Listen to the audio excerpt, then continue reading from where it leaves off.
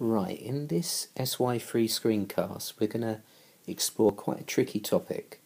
We're going to look at the concept of a political ideology.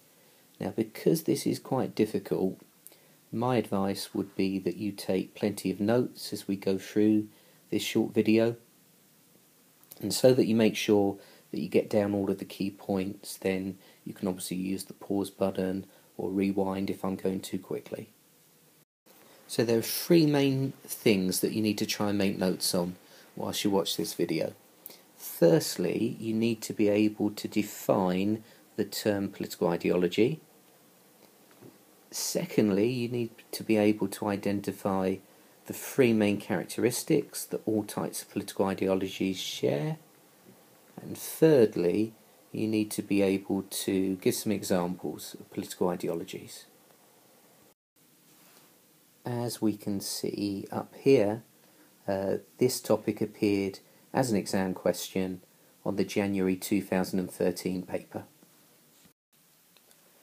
When you're answering a 15-mark question, it's really important to begin with a clear definition of the key term that the question wants you to explain, which of course in this case is political ideologies. And I would recommend that you write down and try to memorise this definition. So a political ideology is a coherent set of ideas and beliefs that provide the basis for some form of political action.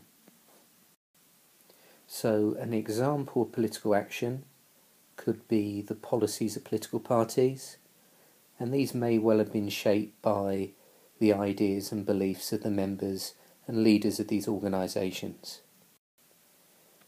There are lots of ways in which we might categorise political ideologies, but the most common form of categorisation is to describe political ideologies as being located somewhere on a left to right political spectrum. One of the most important differences between right-wing and left-wing ideologies would be their stance on capitalism. And generally speaking, right-wing ideologies tend to be much more positive, much more upbeat about the virtues of a capitalist economy. Whereas left-wing ideologies tend to be much more critical of capitalism and often advocate a much bigger role for the state in managing the economy. Now, in an exam question, once you've defined what is meant by a political ideology, it's really worth stressing that political ideologies of all types, left or right, tend to share three main characteristics in common. Firstly, political ideologies will offer a critique of society, and this just means that they will have a relatively coherent worldview about the things that they perceive to be wrong with the existing society. Secondly, and more positively, they also have a vision of what the good society of the future might look like, although this is often quite vague. And then finally, ideologies will tend to have a view about the best way of bringing about that good society. So, for example, radical ideologies might propose that we need revolutionary political and social change, whereas more moderate ideologies might favour gradual and incremental change.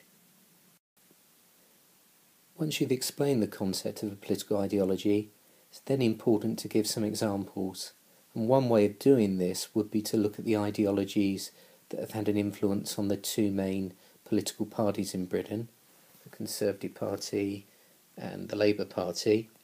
And what I'm going to suggest is that the actions of the Conservative Party are often influenced by two main ideologies, conservatism and liberalism, or more precisely neoliberalism, whereas the actions of the Labour Party are often influenced by an ideology called social democracy.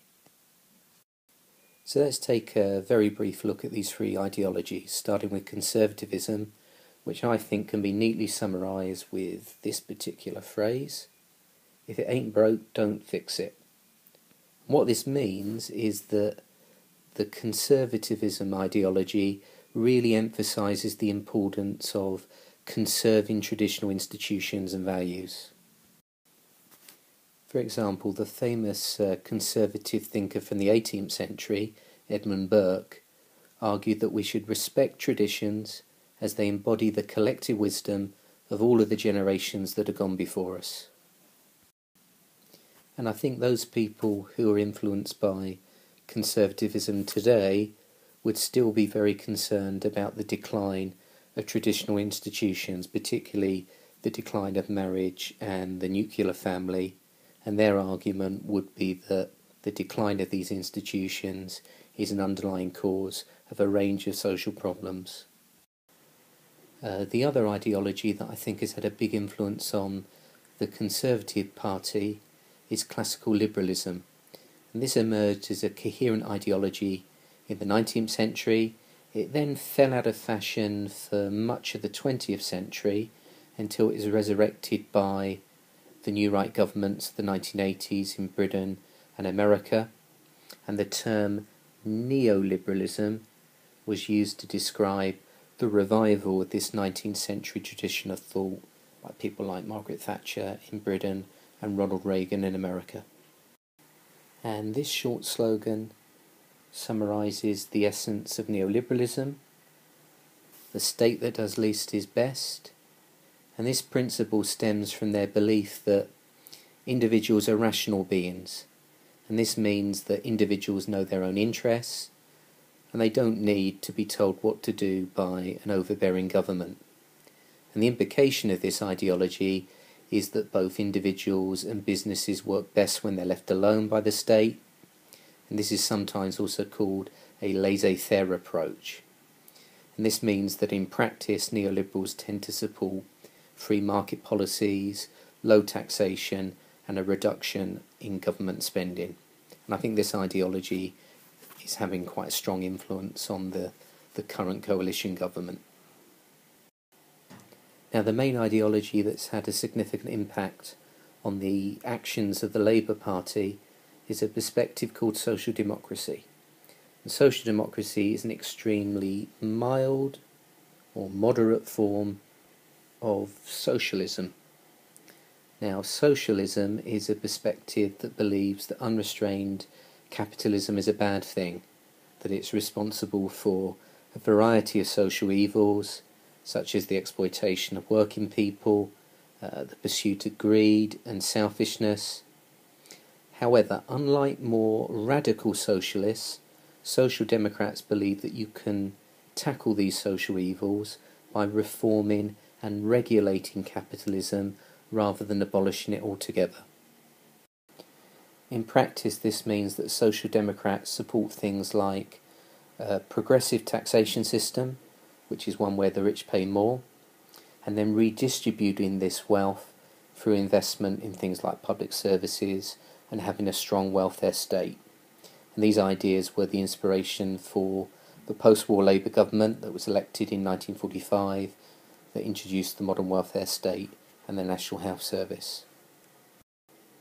Of course, there isn't always a straightforward link between political ideologies and the actions taken by parties. Political parties are primarily in the business of winning votes, as represented by this ballot box, and in order to do this they might be prepared to depart from their traditional ideologies. For example, many commentators argued that under the leadership of Tony Blair, the Labour Party started to move away from social democracy and began to embrace elements of the neoliberal ideology of the Conservative Party. Right, we're almost done, but let's just briefly go back to the three objectives for this screencast before we finish. So objective number 1 was to define the term political ideology. So let's see if you can do that. Hit the pause button and see if you can remember your definition of a political ideology. So well done if you remembered that a political ideology is a relatively coherent set of ideas and beliefs that form the basis for some kind of political action. The second objective, identify the three main characteristics of political ideologies. So again, let's see if you can do that. Hit the pause button, see if you can remember. Again, well done if you've remembered. Characteristic number 1, political ideologies will offer us a critique of what's wrong with society at the moment. Secondly, they will also have a view of what a good or better society would look like. And thirdly, they will also have a view about the best way of bringing about that good society. And then finally, objective number 3, identify and describe some examples of political ideologies. So in this screencast I've mentioned 3 political ideologies, so see if you can remember the names of those 3 ideologies and what each of those ideologies stands for briefly. So hit the pause button, see if you can remember that stuff. So we had conservatism, which was the ideology that wanted to protect traditional values and institutions. We had neoliberalism, which was the perspective that argued that the state that does least is best. And then finally we had social democracy, which was a moderate, mild form of socialism that wanted to reform and regulate capitalism rather than abolish it. If you're confident about the stuff that we've looked at in this screencast, then what you should do as an extension task to develop your understanding of this topic is to go online, go on the internet, and have a look at some other political ideologies that have had an influence on some of the more minor political parties, or on pressure groups, or social movements. So for example, you could look at the Marxist ideology, which has had a big impact on the radical left. You could look at feminism, which was the inspiration for the women's movement. You could look at nationalism, which can be linked to debates about devolution and independence for places like Scotland. And then environmentalism, which was the inspiration for the Green Movement. Okay, thanks very much for listening.